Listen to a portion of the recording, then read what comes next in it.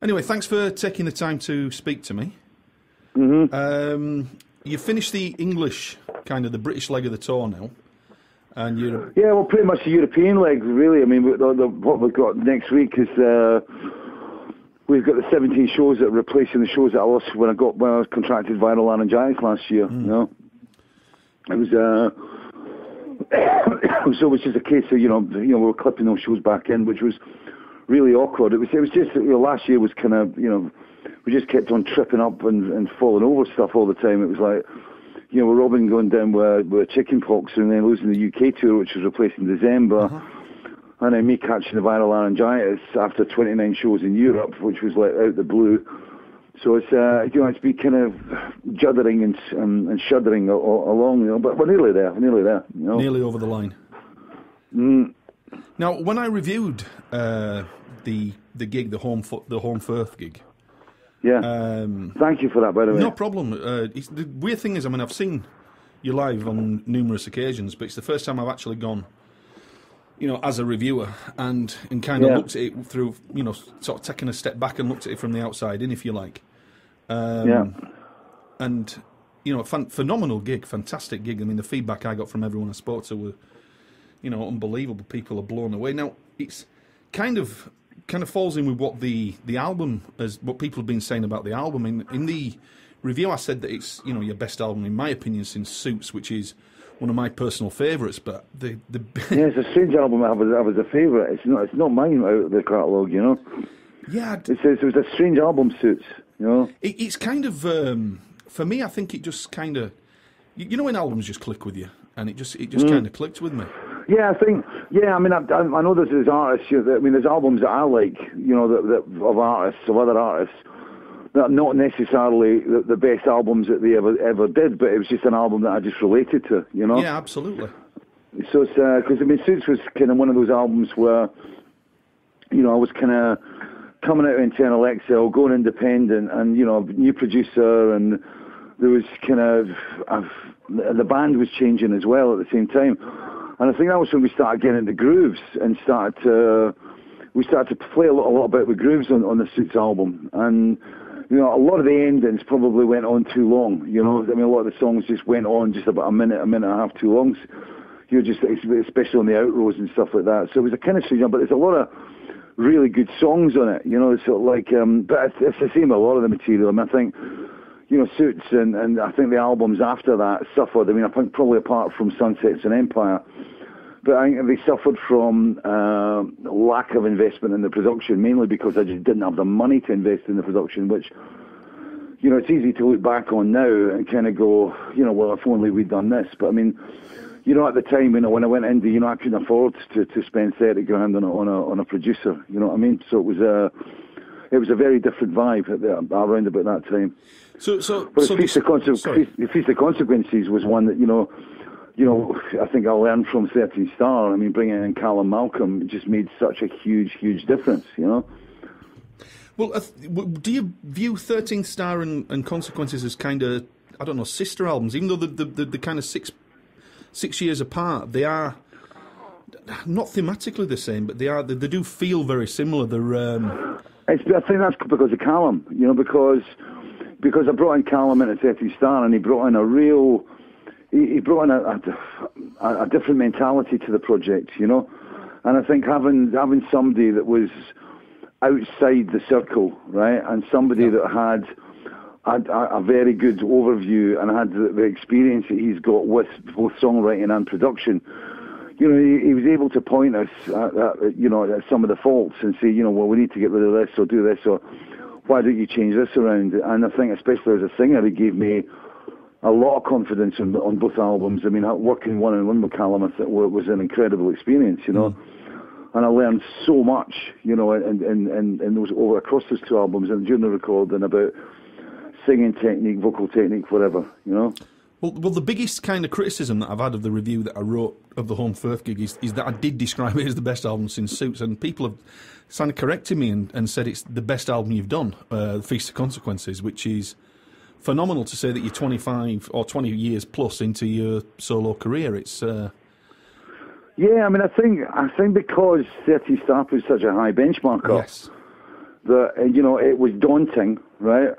You know, it was like, well, wait a minute, I've got to make an album that's better than 13 Star, and at the same time, you know, with the kind of traumas and you know, with all the trauma that was going on in my personal life, through the vocal operations, through the disastrous second marriage, blah, blah, blah, you know, I wasn't in the frame of mind to really get into writing, which is, again, you know, one of the reasons why there was such a huge gap between it. But I was very aware that I was going to have to make an album as good as 13 Star, because I loved the 13 Star album.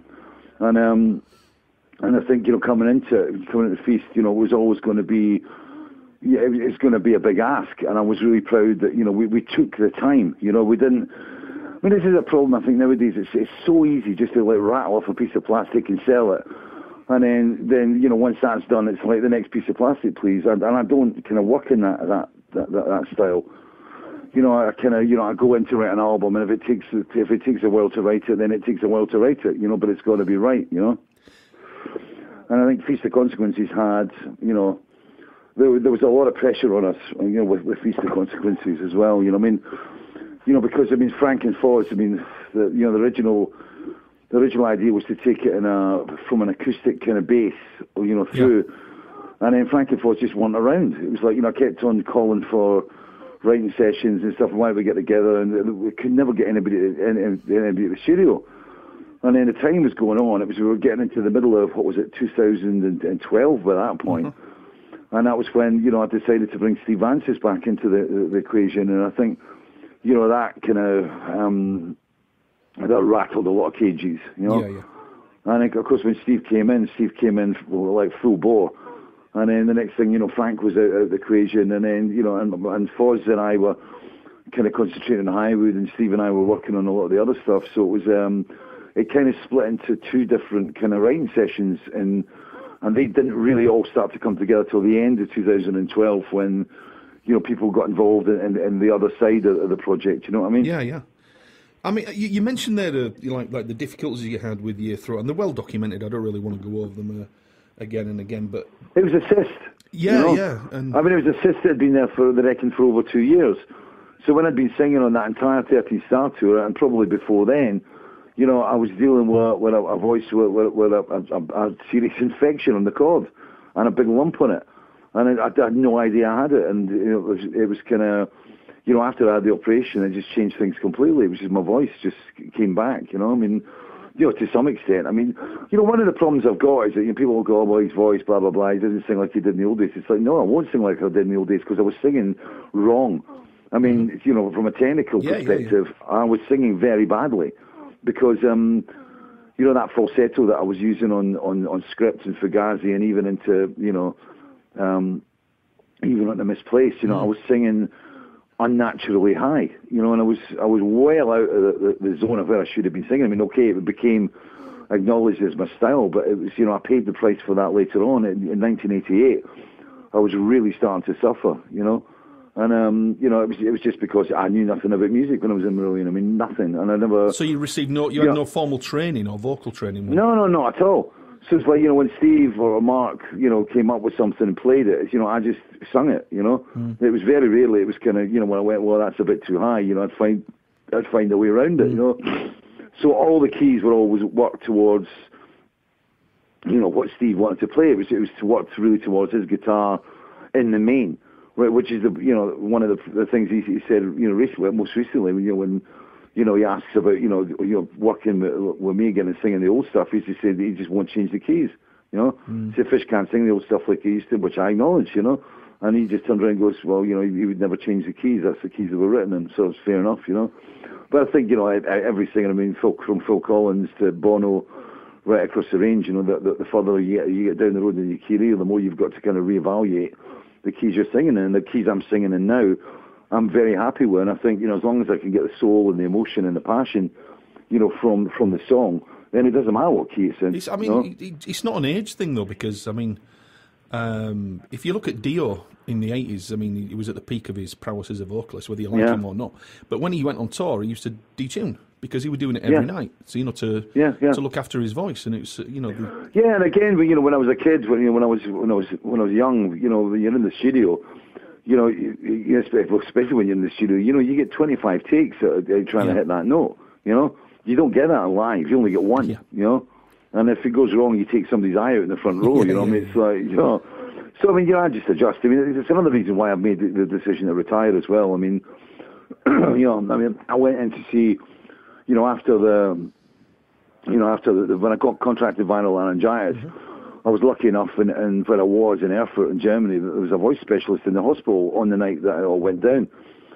And, you know, he did an examination, and he just said, you know, you've got scar tissue on that cord. And he said, you've lost the elasticity in the cord. And he said, you've got to be careful with it, because he said, you know, he said, if you were to cut, I mean, at the time, he said to me, he said, if you were a teacher, I'd tell you to take at least 3 weeks off. Yeah. And I'm sitting there thinking, well, I've got past viral laryngitis on a previous tour in a week. And it was like, and he said, forget it. And he was right, it was 4 weeks, you know. And there's a lot of people at it. I mean, my mum's had it, and she was off for 4 weeks, you know. Yeah.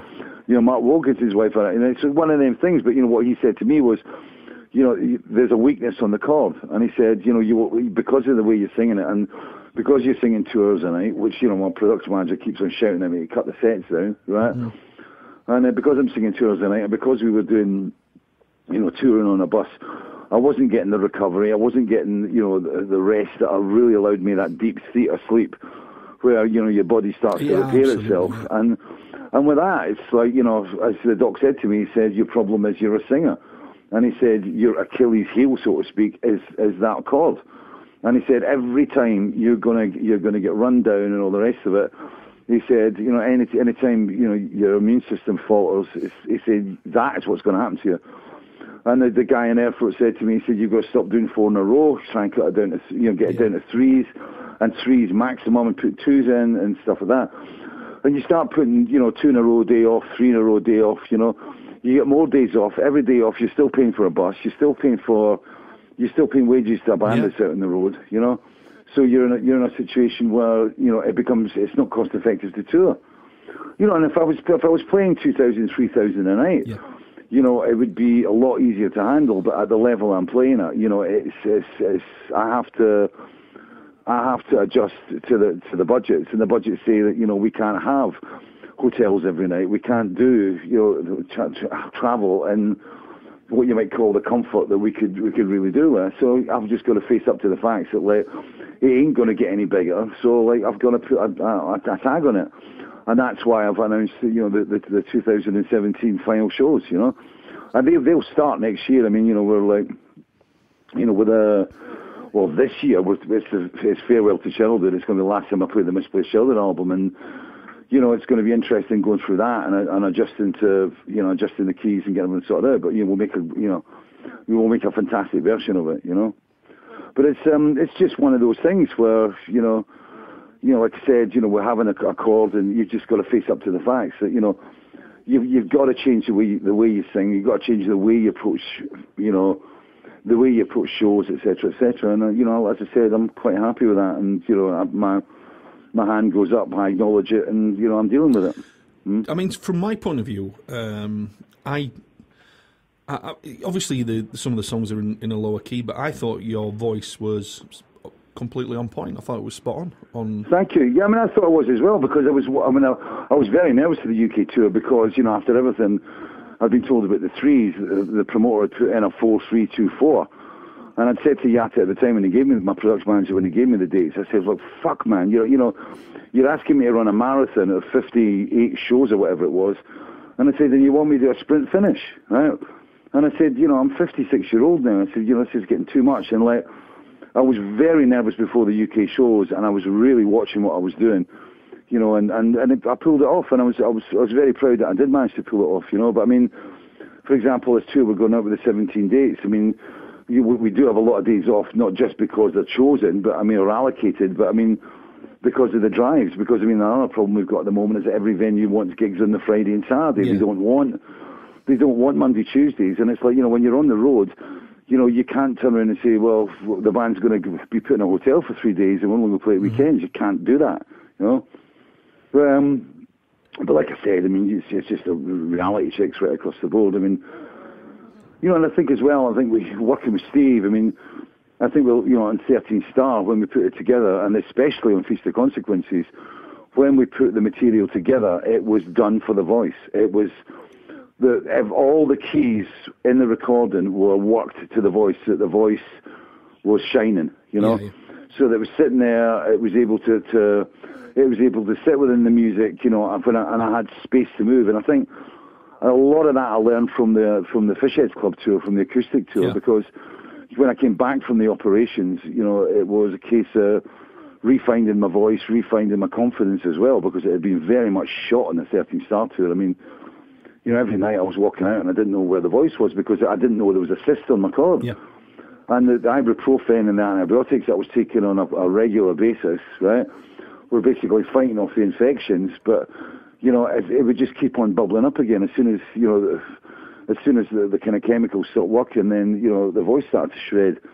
And I think, you know, on the acoustic tour, it was going out and rebuilding it and retraining it. So when I came in, it was the dynamics, I think, working within the acoustic format where you've just got a guitar and a keyboard, right? There's so much space to play about with. So I was playing with the dynamics and playing inside the space. And that's, you know, what I wanted to utilise, and that was exactly what I did on the Feast of Consequences album, especially in Highwood, you know, when I was working with Fuzz.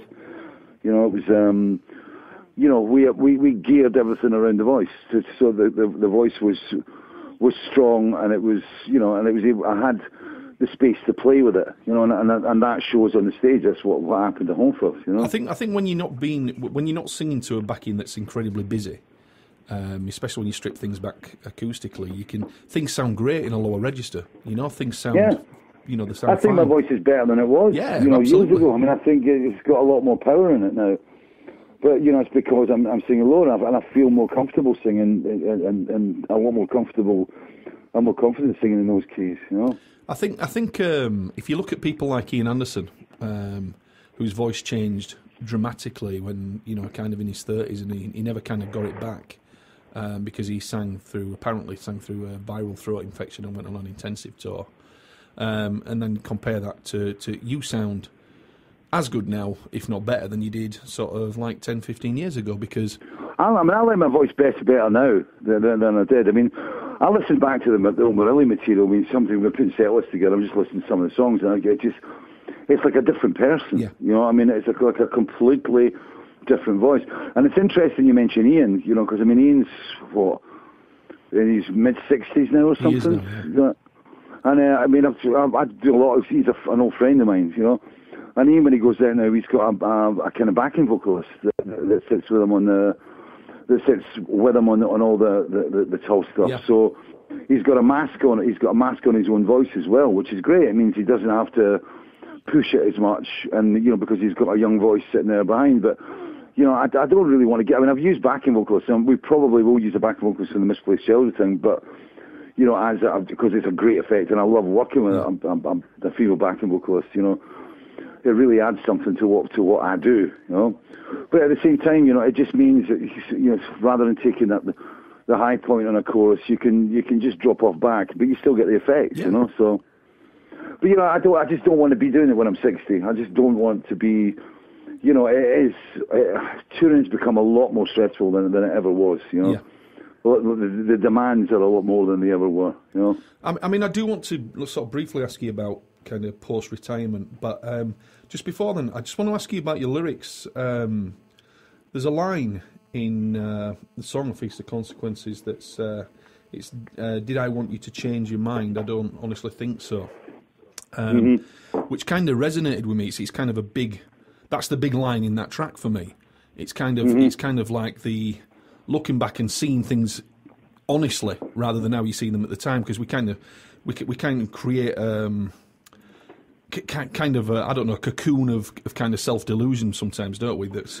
Yeah, well, that was what it was about. I mean, I think probably that song was it was probably the one song on the album that was most influenced by my temperament and my temporary marital situation. Yeah. You know. And it was kind of, you know, I think, you know, you're writing something up. It was, you know, you try and fool yourself into thinking everything's okay, and it's not, you know. And then when you take the step back, you go, fucking hell. Yeah. How did I get into that shit? Yeah. You know. But when you're being that open and raw in your lyrics, I think it helps people to trust you. I think it helps your audience to trust you because that's the way I write. It's always been my style. I mean, absolutely, there's an inherent honesty always used to raise eyebrows about it, you know. You always every time you're writing a lyric and they go, wait a minute, it's like, you know, it's not like a little bit open. And it's like even on Kaylee, it was like they didn't want me to call it Kaylee because he said, oh, you can't do that because she's your ex-girlfriend. I said, well, that's the way it is. You know, that's the way it's going to be. But is there ever a time where you look at something and you think, I can't touch that, it's too raw, it's too confessional, or is it just a matter of time, you can go back, it's too confessional at the time and it's too raw at the time, you can go back and revisit it, or are there things that you just... 30 Star was fucking hard. Yeah. You know, I mean, that was a very, very difficult, they were difficult lyrics to sing at the time, because it took me a while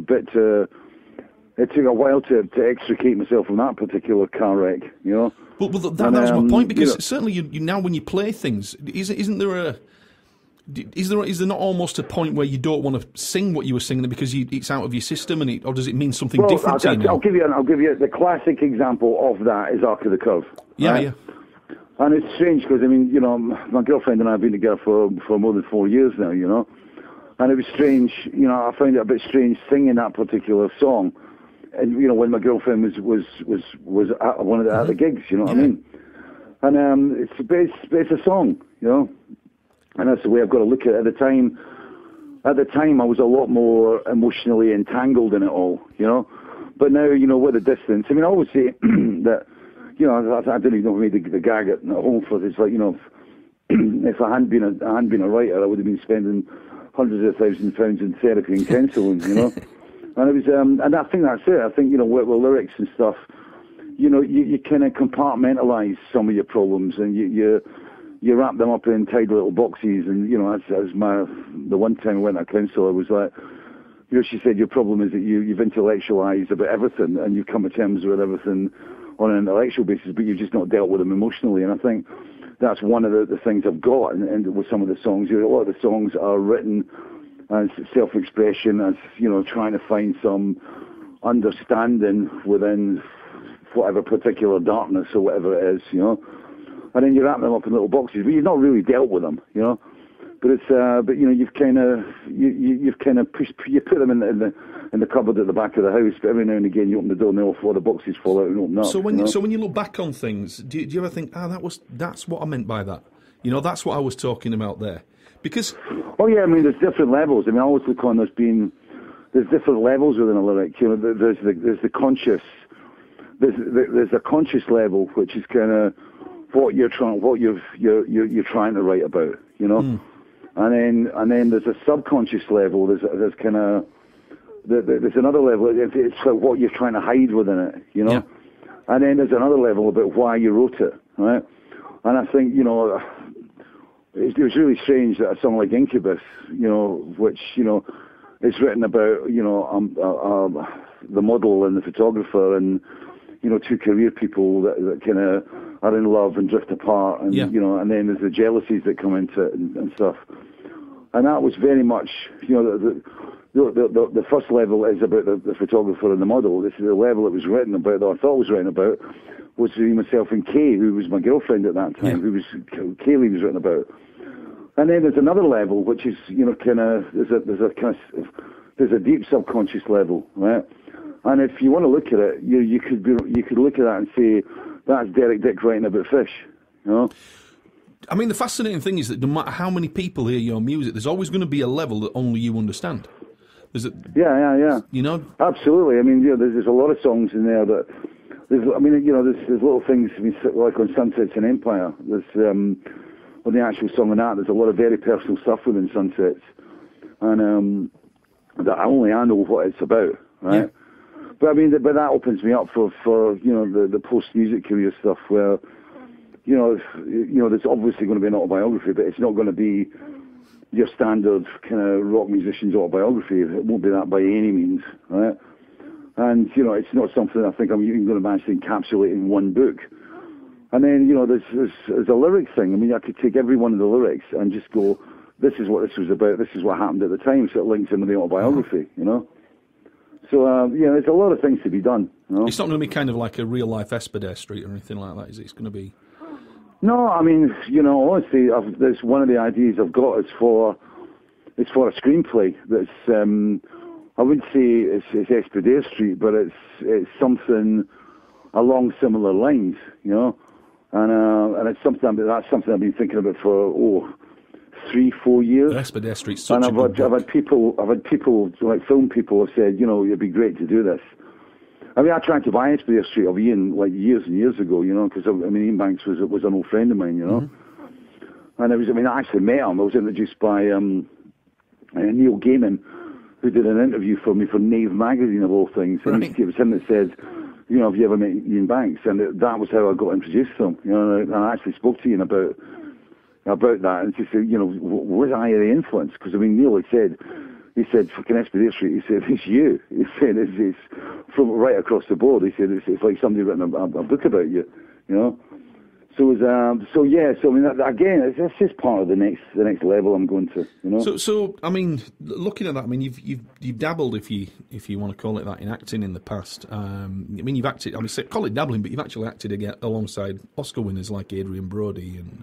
Yeah, I mean, it's all minor stuff. I mean, I think if I got into acting in the mid-'80s, right, then I think my acting career would have been a lot stronger, right?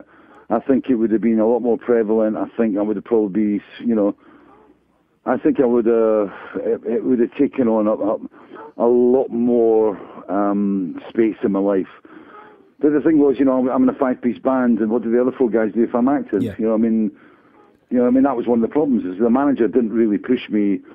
You know, he didn't push me in the act. He did exactly the opposite. It was kind of like, well, you know, you don't need to, you can't do this, and I would never be allowed the time off. So, and then I went solo, and ever since then, it's been, you know, the problem's always been that I've never had the time, because, you know, you're doing writing albums, you're doing tours, and trying to find projects to work with, and you're doing auditions on movies that you never know when they're going to happen. I mean, you know, I had a movie that I was supposed to be doing, you know, last summer, and, you know, the whole thing fell apart after my friend had spent about nearly 2-3 years setting the whole thing up. And that's the problem. It's like it's you know, to mesh diaries or to mesh those 2 careers is practically impossible.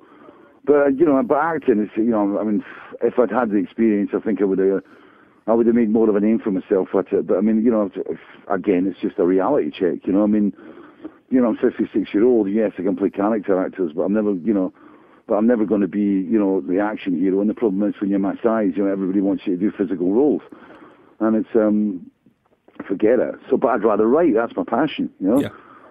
You know, so I mean, you know, if a forestry worker had a dream of becoming, you know, a rock singer, then the rock singer's dream is to be, you know, a film director and writer. And those are 2 distinct parts of you, aren't they? 2 distinct parts of your personality. The before the music and the after the music, and whatever comes next, I suppose. Yeah, I mean, it's the right time. I know I have complete and utter confidence that this is the right move, you know. I don't want to be singing when I'm 60. I mean, yes, I don't want to be singing. I mean, I don't want to be in a position where, you know, I'm having to go out on a tour and having to write albums. You know, this is, you know, the format. It's, you know, it's very restrictive, writing lyrics. You know, and again, you know, with my voice and stuff, etc., and just the way the business is, it's just changed so much. You know, the 80s was a glorious period. You know, and now I just feel it's a very tired industry. It's a very, you know, it doesn't seem to have a direction anymore, and everybody's scrabbling around, and, you know, and it's like, you know, I'm too old for that now. Well, you know? I was going to ask you about that. I mean, where would an artist like you, how would Fish get on if he was starting out at sort of like 19, 20, 22, 23-year-old now? No idea. I've got no idea, and I've got no interest in even contemplating that. Fair enough. You know, it's you know, I just, you know, I look on, you know, people starting off nowadays. I mean, I get asked that question with so many people, and I go, I've got no idea. I have no idea. You know? Yeah, I suppose it's not relevant. But then again, you know, what I'm faced with, you know, I'm going to have to learn about book publishing. I'm going to have to learn an awful lot more about script writing and things. And I look on that as a challenge, you know, that I relish, you know. Yeah. But I have to have the space and the time to do that. I cannot maintain a career in the music business and try and be a writer at the same time, because it's like, they're two completely different disciplines, and it's time for me to get involved with writing. Like I said, I mean, it's time to break out of the music format, break out of the restrictions of writing lyrics, and do something else. I think you mentioned in the past that you've got you'd do one more album, and then that'll be it. That's the idea of Weltschmerz. Yeah. And that's the album that we're going to start writing basically this year. And the idea is to get it written this year, finish off the writing at the very beginning of next year, and record it for a release in kind of April, May next year. And then will you make a big fuss of the kind of it being the final album and maybe do? Yeah, well, I mean, what I'd like to do is I'd like to get there's a lot of musicians I've met in my life, who shall remain nameless. That's, some of them I'd like to get involved, either as a guest spot or whatever on the album, Yeah. And, it's the album's going to be kind of autobiographical in a way. It's going to be a bridge album, Yeah. It's a bridge from one career to the next. That's the way I kind of look at it. That's the way Mark Wilkinson and I have been discussing the artwork and stuff at this point in time as well, But yeah, I want to make a really great follow-up to Feast of Consequences, something that's going to stand alongside Feast of Consequences. At the same time, this year, repackaging, remastering the back catalogue, a lot of which you can't even find nowadays, right? Yeah. So if I get that done, then I've got a definitive catalogue to leave behind, Yeah, I mean, that's always going to be there, isn't it? It's not like your music's going to disappear. Yeah. It's And like I said, I mean, I'm not saying I'm never going to sing again, but if I'm moving to Germany as I intend to do, right? I'm sitting out there, and if I get bored and I need to get my kicks, then it'd be easy to put together a small Fish Heads Club tour and go out for 10 shows. I just go out and play for a couple of weekends a year, and just have a laugh and do it. You don't have to make a big song and dance about it. I can go out relatively low profile and sell a couple of 100 tickets, 300 tickets for a couple of acoustic gigs and stuff, and I get a laugh, I got a chance to go on stage, do a bit of singing, but that's not going to be, it's been done as that becomes a hobby, Yeah, you do it for the pleasure. Yeah, exactly, Yeah. I don't think anybody who's a fan of yours would want you to carry on if you're not feeling it, if you're not wanting to carry on, because that's what I always said. I mean, I always said that, when I stopped having fun on the road, when it suddenly started to become a job, so to speak, right? Then that was when I had to give it up, right? And that's where I'm reaching, And I kind of realised on the last tour that it was moving into that, which is why I've paced it out, which is why I've done, I've written the kind of manifesto for 2015, 16, 17, and I know what I'm doing, and I've got enough space to write, enough space to recover, enough space to entertain, other ideas and get things started. And at the same time, get the album done and put a tour together that's like, that's it. Let's call it a day. You've also... I mean, it's funny, even on the last tour, I was playing gigs and I was going, I'll never play this gig again. Yeah. There was a couple, 2 or 3 on the British tour. It was like, well, I won't be back here. Do you remember? I don't know if you will remember. Years ago, I think it was the Sunsets on Empire's tour. You played Halifax Victoria Theatre. And it was so... I lived in Halifax at the time, and I didn't even know till the day before that you were playing there. It was so badly advertised. There was hardly anybody there. There was hardly anybody there, and it was one of... People ask me now what the best gig I've ever been to is, and it was that gig, because you still did 2 hours, and the people were asking you to say, carry on telling a story, Fish. Don't do any more because I need to go to the loo. And you were saying, okay, and you'd fill the time, and it became kind of an intimate sort of kind of little club gig. Yeah. And it's kind of things like that. Well, man, one of my favourite tours ever. I mean, one of my favourite ever times was on the Fish Heads Club tour. Yeah. It was just great, just going out and having fun with no pressure and just going out and singing. And like I said, and what you just said, I mean, you're having an intimate atmosphere where you can contact people, and there's a great sense of communion, in all the venues. I loved that. It was fantastic fun, It was one of the reasons why Frank was kind of left the band, because he was wanting to go back to that. He thought that Feast of Consequences was going to be an acoustic album that we were going to play in a Fish Heads Club format, Yeah. And it's like, no, Frank, this is an electric thing, and that just wasn't where he wanted to go, Okay. So he wanted to make an acoustic album rather than an electric. Frank thought it was going to be a Fish Heads Club tour, and he was. Yeah, I think Frank was just. I don't think Frank was that keen on going back up to full band scenario and stuff like that. Okay. But I mean, I've seen Frank on Monday. I mean, because like I said, the documentary I've been working on is a Polish documentary from 2011 that's been faffing about for years and years and years for loads of reasons. So I sent out to him. So Frank and Foz and I meet up on the Monday, wherever we talk about it, about how everything goes and stuff like that. So these guys are all still my friends, and we will all work together. I mean. I could be out in Germany in 2017-18, and it'll be, well, I could phone up Frank and Foz and go, you want to come across and do some shows, I think that's good. I mean, it's good that you've got that honesty between each other as well. That if somebody doesn't want to do something, that they'd rather not do it than do it begrudgingly. You can't force people to do it. I mean, Frank left the band before Sunsets and Empire, right? Because he didn't like the direction of the Sunsets and Empire album. He didn't like it, and he didn't like 13 Star either, And it's and I think that was one of the when somebody says that I'm not going to force anybody to go out on a tour and play stuff. Nobody should be forced. No session musician should be forced to play material they don't like. And even within the current lineup, if somebody doesn't like a particular song, I mean Robin was very adverse to Arc of the Curve at the beginning, but he got into it. Yeah. He played it, and it was once he found his feet in it, and he was playing it brilliantly at the end of the last tour. So, do you play an instrument yourself when you write? Nope. Nothing. Nope. Nothing. Do you sing melodies or guitar lines to? Yeah. Sing melodies. I'll come together. I'll put rhythms down. I mean, for example, like The Gathering with Foz was very vocally led, and Foz found the groove that I was singing in, and then he pieced it together, The lyric was written before he'd finished the music. Well, people ask me how to describe your music. I never use the word prog. I don't know what it is. It seems to cover everything from bebop deluxe to, I don't know, to dream theatre. It's kind of a lot of music that's anathema to me, and it's not. Yeah, well, that's what I mean. I just play what I want to play. Yeah. I mean, I'd hate to be in a band like Bon Jovi or something where it's like, this is what you play, and this is your style, and this is what you've got to keep moving in. I mean, I'd go nuts. I mean, I think that's one of the reasons why, why I managed to make so many albums and why I've got such diverse music, because, as long as it feels good, it works. Yeah, and it's the reason people stay with you, because people don't want to be fed the same thing repeatedly, I don't think. Yeah.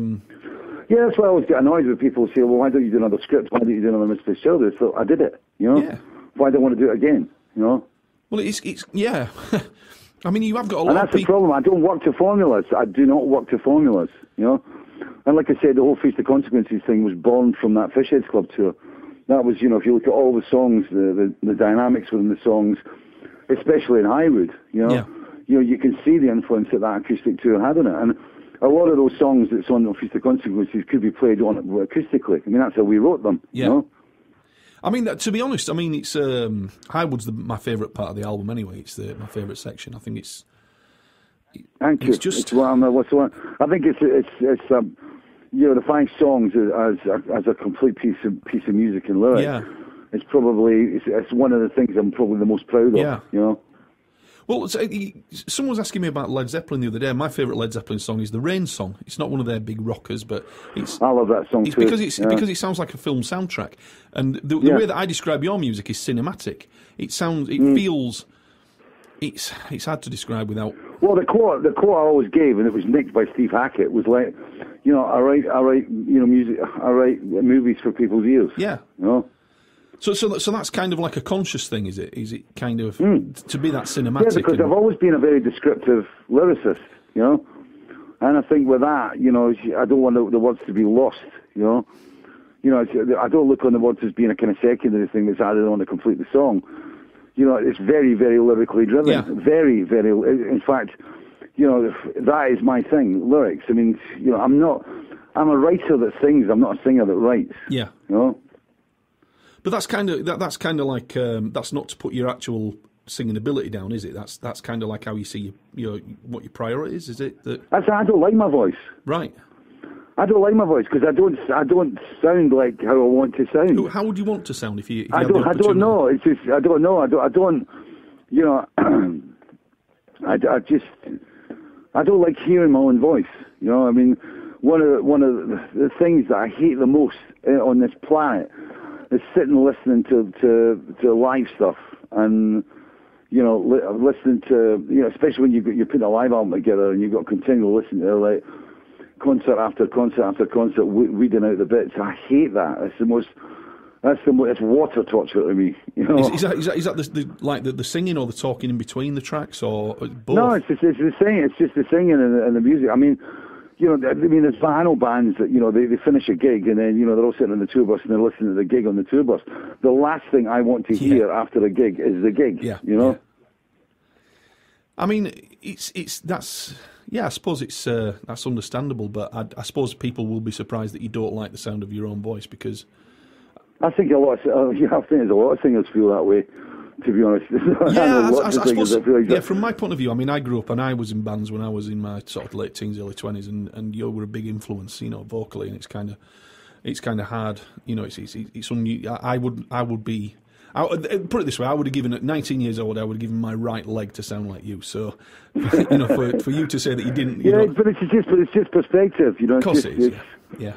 It's perspective and things. It's just, you know, I always want to sound like Stevie Winwood or something like that. You know, I hear Otis Redding and go, that's what I want to sound like. You know, and you know, it's you know, when I work with the SES band and you know, I work with Chris Thompson. I mean, Chris Thompson is one of the greatest singers of all time. He's got he is the voice, right? And I'm working with guys like Kim, and I'm working with guys like Tony Hadley, who's got a fantastic voice, you know, and like. You know, you go, oh, that's what I want to sound like. And Tony will come up to me after and go, fucking hell, Lavender was brilliant tonight. Or like, I do with a little help from my friends. When I remember I used to sing it with my old Paul Young from Sad Cafe and stuff. And he's like, now he had the voice. And everybody's going, oh, you sound so good. And I'm going, I just feel like the weakest link, you know what I mean? But it's just the way I am. It's just, you know, I think it's a cliche. It's like, you know, every extrovert is the bottom line is a major introvert, and I think, you know, sometimes when I go out on stage, you know, you exude confidence, but inside you're kind of like you're shitting it, you know what I mean? Yeah, you know? Yeah. Is that still the case now? I think, you know, there's times when, you know, there's bits like, you know, the last year when you come to Heart of Lorien and you're going for those big notes and you go, oh, for fuck's sake, you know. Yeah. You know, there's always that little look around, a look and a shy smile to the band, you know, going, here we fucking go, you know. But yeah, so it's, I mean, but I think singing is probably about, I'd say, you know, singing is 85% confidence and 15% technique, you know. I think if you've got the confidence to hit it, and you know, I am confident on stage, you know. But inside, there's a little boy. It's always there, deep in the core. You know, that's kind of, you know. This is. I mean, I enjoy it. You know, I hate it when my voice is gone. I mean, I hate it. I mean, that was when I hated the 13 Star Tour, and came very close to resigning after the 13 Star Tour. I came very close to walking away then. You know, and if I hadn't discovered that, you know, that it was, you know, a physical thing that was wrong with my voice. Could be rectified. You know? Yeah. You know. But I mean, you know, my confidence was shot at the end of the 13 Star Tour because I never knew how the voice was going to be any night. I think I think that you sound at the moment like you're in a good place. You sound like you've got a clear idea of where you want to go and what you want to do. Yeah, I mean, you know, I think mapping out this roadmap, right? I think, you know, putting the time together and having a plan. I like to have plans. You know, I'm very, you know. I'm a bit, I wouldn't say obsessive, but I mean, I like to be methodical. I like to know where I'm going. I like to know where I'm going to go. You know, I always work on what I call the backtrench policy, right? And it's like, if you're going out there, then what happens if it fucks up, right? And it's, you know, I always try and work along that. And I like to have a map to follow. And, you know, the map that I've drawn up, and it's been getting drawn up now for probably, I'd say 9 months ago. I think it really came to be, right, on the UK tour, and I spent 3 months setting up the UK tour, setting up the Beautiful single, sorting out the promotion, doing all the interviews, getting it all sorted out, I put loads of money in behind the promotion, everything was there, right? And then, like I said, 4 days before the first gig, Robin goes down with chicken pox, and it was like, and everybody went to be home. There was an insurance claim, right? And you know, the insurance does not pay me. You know, it doesn't pay profits. It only pays for the money you've lost, right? And so the money that I've lost or that I was due was for band wages and crew wages and bus. And everybody got fucking paid, right? Apart from me. And I was sitting there in the house, you know, after about a week and a half, 2 weeks. And, you know, I'm sitting there going like, fucking hell, you know, because there was nothing to do. You know, it was like, how are we going to set this up, you know? And then it was, I was sitting here on my own in this house, which is, you know, for a single person, it's just too big. It's too big for me, right? It's a garden. It's too big for me. I've still got a relatively large mortgage on this, that, you know, that I pay off every month, etc., etc. And it's like, and my girlfriend's like thousands of miles away in Karlsruhe, right? And I spend about a third of a year now with her, right? And I was going, what the fuck am I doing, right? And there was a friend of mine. He was an ex-infantry guy, right? And he's army career, right?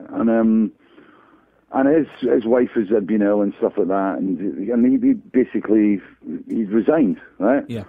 And for him it was a huge step, you know, to leave the army and to go back and look after his wife and kids, which I thought was, you know, I admired them so much, right? And he sent me up an innocuous kind of message on my Facebook page, right? A private message. And he said, after all you've done, he said, you can leave the battlefield with honours, right? He said, hold your head high. He said, you can leave the battlefield with honours, right?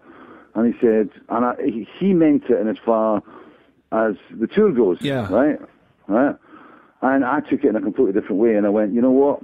I think this is the time. And that's when I came up with the idea about moving to Germany. And that's when I came up with the initial plan, which was going to have the farewell tour actually in 2016. But because of this year, because of the demand for the Return to Childhood shows, right? I mean, phenomenal demand in Europe. Then, you know, suddenly there's a lot of time going by, and I went, there's no way I'm going to write this last album and get it to the standard that I want to get it out there, you know. And so I decided to move the whole thing back to the plan as it stands on my Facebook page at the moment, and on the website, and on Prog Magazine and Classic Magazine. So it's all out there, and it was a huge sense of relief. I think when Prog picked up, you know, I mean, although you know obviously that everybody's reading your Facebook pages, right? But I think when it went out into the general media, it was kind of like, you know, well, that's it out now, you know. And it felt good. It felt really good. I think so it's more been like a gradual decision rather than an epiphany. You know, it's been kind of like something that sounds like it's been coming for a while. Yeah, it has been coming for a while. I think, you know, it has been coming for it has been coming a while, and there was always a realization. There was always going to be that realization that was going to come upon me where it's like, wait a minute, I've got to stop now. You know, there comes, and I think, not naming any names, but I worked for a couple of people last year, right? And they were older artists, right? And, you know, they were running through the same material, the same hits on the stage, and, you know, and they were coming off and they looked absolutely bushed, you know what I mean? And I went, fuck, I don't want to be like that, you know? I don't want to be like that where I'm just going through the motions and, you know, picking up the check. I just don't want to do that, you know? You know what? I mean, the shows were great. I mean, you know, what I saw, but I mean, you know, we're going out and I'm passing, you know, I'm going to be, a couple of these guys I'm going to be, you know, passing on festival sets this year, and I know it's going to be the same set as they played last year, you know? And it's, you know, and I don't want to be playing Kaylee and Lavender and Incommunicado and Script and fucking blah, blah, blah, and, you know, to satisfy, you know, the nostalgia freaks. I don't want to do that, you know? Because then I'm starting to do it, I'm doing it, you know, it goes back to what we were talking about session musicians playing stuff they don't want to play, you know, and I don't want to be singing stuff that I don't want to sing, right? Yeah. I mean, my biggest concern when Global asked me to do this interview, it wasn't that, you know, obviously I've been a big fan for a long time, it were kind of a bucket list thing. It was that your fans, they're like so forensic, they're so well versed in you and your lyrics and your life, and they pore over every detail and they know everything down to a decimal fucking point, that I was nervous that I would get, grief about the interview, and was there any of that concern with you when you decided to retire? Have you had anything like that from the fans, and negative feedback? No. I mean, there's been a couple of people that have said, oh, it was really disappointing, but hope you're going to go about it. But I'd probably say 95% or the people that have read the post go, yeah, okay, we accept it. That's brilliant. It's your decision, and we respect it and accept it. And, we're saddened that it's going to have to end, but they understand, and people understand completely what my reasons are, And there's a lot of people turn and say, yeah, we're looking for what you're going to do next, Yeah. We're looking for what you're going to write about. I mean, absolutely. I was across in Germany last week, and I had an absolute fucking, I was sitting there on the balcony in Dulac, where my girlfriend lives, and I just had this idea for a complete novel came into my head, right? And within the space of 3 days, I was starting taking notes, Right. And, and that's where I'm at, and that's what's exciting me now, and I wasn't, and I've had ideas for Weltschmerz and things like that, but they're related to the writing, and that's, I think, where the fans know that they're going to be getting something, I'm still going to be creating, I'm still going to be writing, it won't be to music, A few years ago, you did the, I think, into or inside the Electric Castle thing for Arian, or... Arian, yeah. Would that be the sort of thing you'd still maybe do, like the one-off sort of guest appearance? No? No. Okay. Just thought that maybe with it being like a kind of not a thing you had to commit to 100%. No, I don't. I want to try and leave the music stuff behind. Like I said, I ran my catalogue up with the last album, and then I want to concentrate on screenplays. Then I want to concentrate on novels. Then I want to concentrate on autobiography. I want to take the time. I want to grow vegetables. I want to sit in a room during the day and not have to worry about promoting and all the rest of it that goes along with this. I mean, I manage myself. I mean, when I come off the phone to you today, I'm straight on it. Talking about a German TV appearance in Dresden. I've got to chase up my production manager about Norwegian dates. I've got to reschedule a Danish date. I'm chasing down a Luxembourg festival. Blah blah blah blah blah. That's what I'm doing this afternoon. And it's I'm looking forward to the time when I just have to worry about being a creative artist. Well, I think that I think that's great. At least you have a clear idea of what you want to do, and it'll, and we've got something to look forward to as fans. Yeah, I mean, as I said, it's not the immediate future. I mean, it's 2017, and it's marked. I mean, it's be aware that when I'm starting going out on these dates, these are the farewell dates. When I start working next May, right? Yeah. When I go out on the road next May, those are the final shows, and the shows this year for Farewell Show. This is the last time I am going to be playing Misplaced Childhood ever, right? This year, Okay. Well, thank you for your time. It's thank you. No, it was nice talking to you. It's very nice talking to you. It's sort of I can tick this off my list now. Good. And I hope to see you again live again sometime in the future. No doubt. Best wishes, and we'll hopefully speak to you again. Okay, brilliant. Thanks for that. Thank you very much. Take care. Bye-bye. Bye now.